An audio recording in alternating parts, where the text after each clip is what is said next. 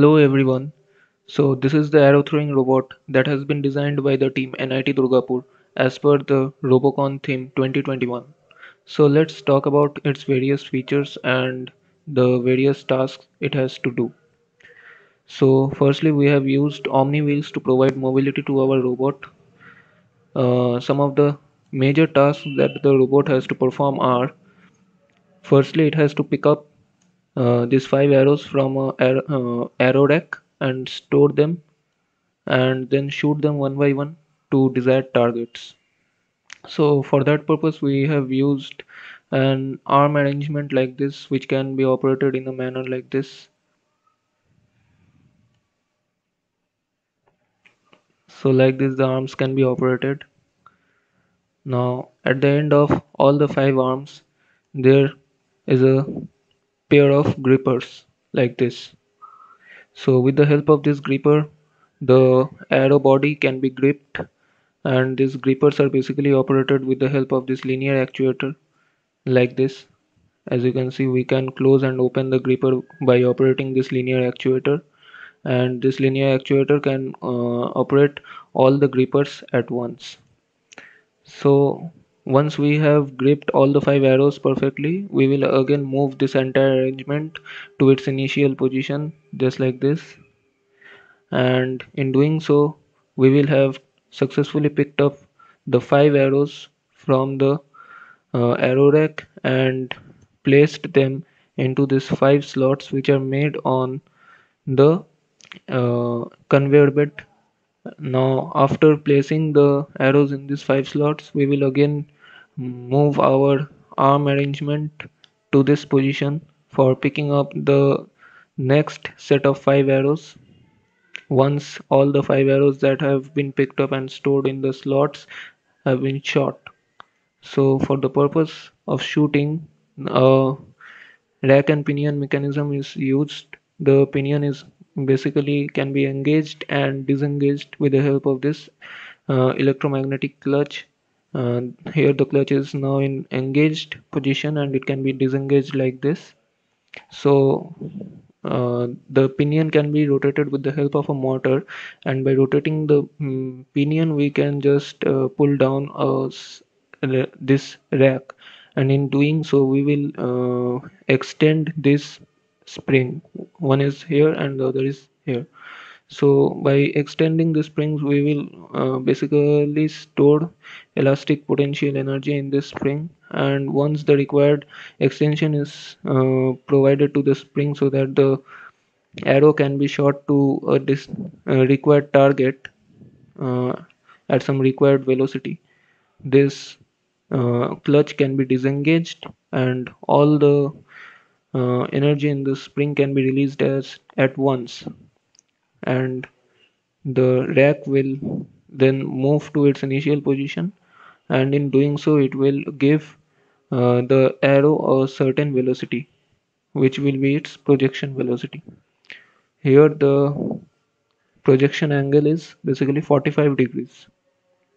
Once this arrow has been shot, this slot has become empty. So now what is required to be done is that we will just rotate our this conveyor belt through a required uh, distance so that this slot comes in this position, and once this slot is in this position, as you can see there is a vertical support at this position which basically prevents this arrow from sliding downwards.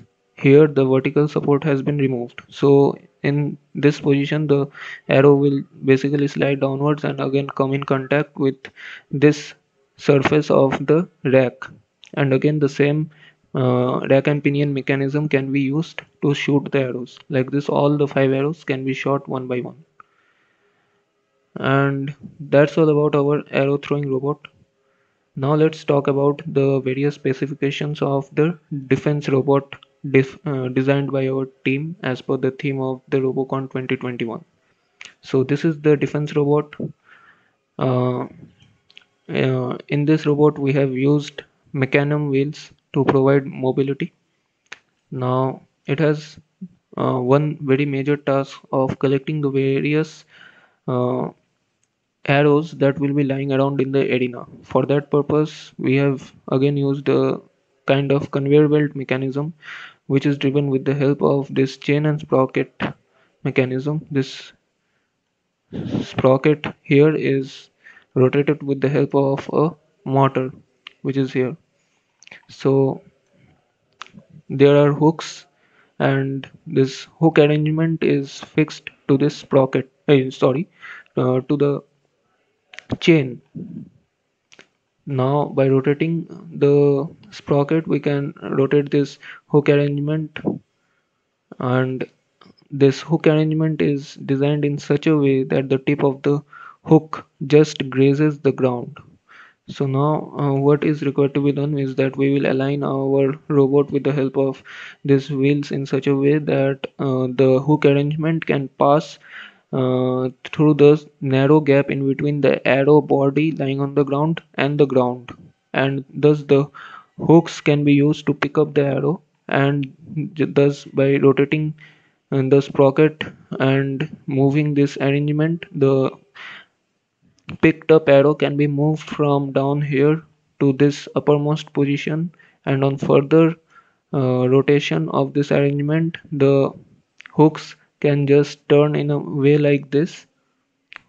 From this position they will turn and throw the picked up arrow into this funnel kind of structure, where it will again slide down the walls of the funnel and fall into this slot. And this slot is basically the slot of the shooting mechanism, and then the arrow can be shot to the desired target. This shooting mechanism also works in the same manner as that of the arrow shooting robot. So now let's talk about the other functions.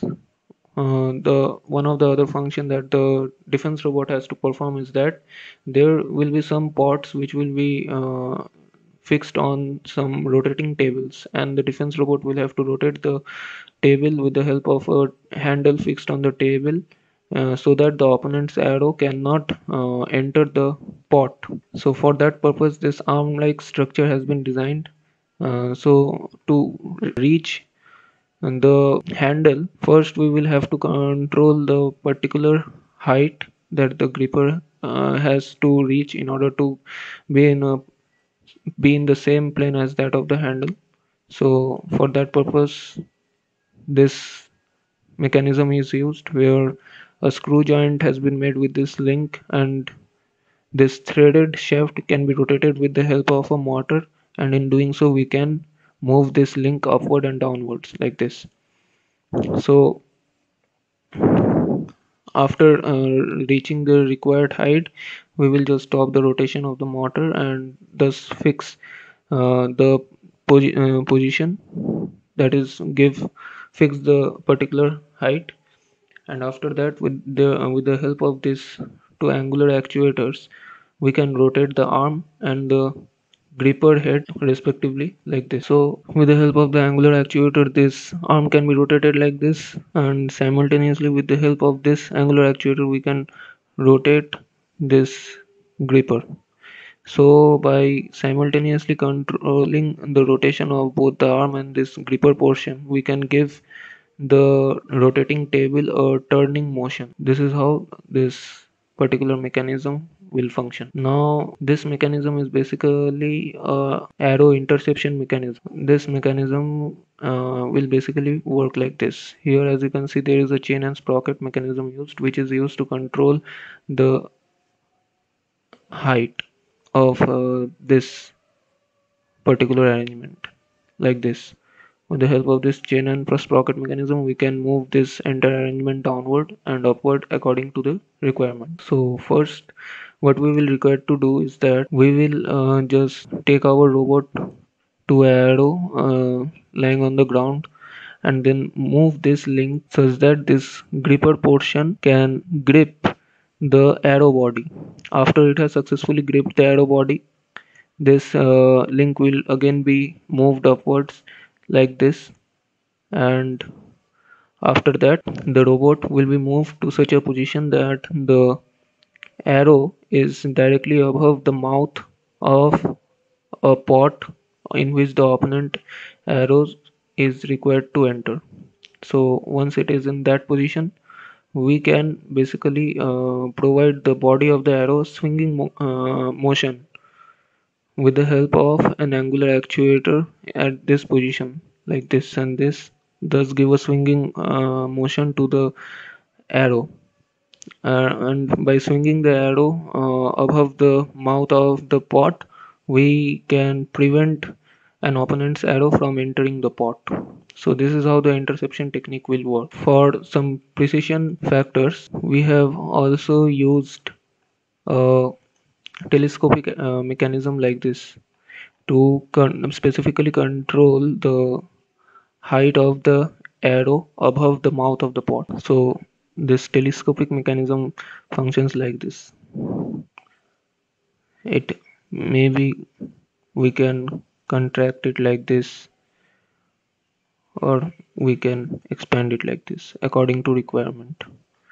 This is basically controlled with the help of this particular actuator. This rotates this bevel gear, which in turn rotates this bevel gear attached to this shaft, and as the shaft rotates, it pulls the spring and keeps it spinning over the shaft.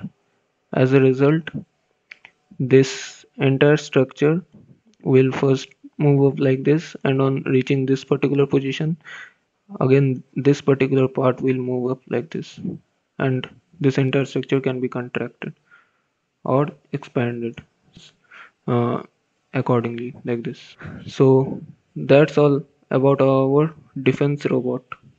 So thank you guys. Hope you liked the video. Thank you.